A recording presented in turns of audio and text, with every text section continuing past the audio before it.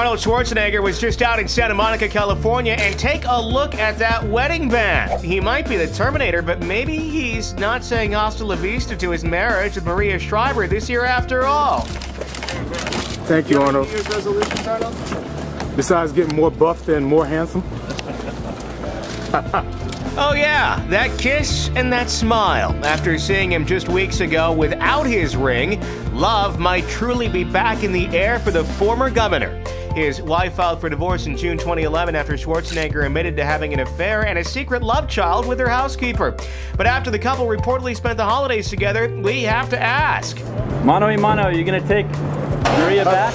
Well, he might not be answering right now, but he's clearly showing us how he's ringing in the new year.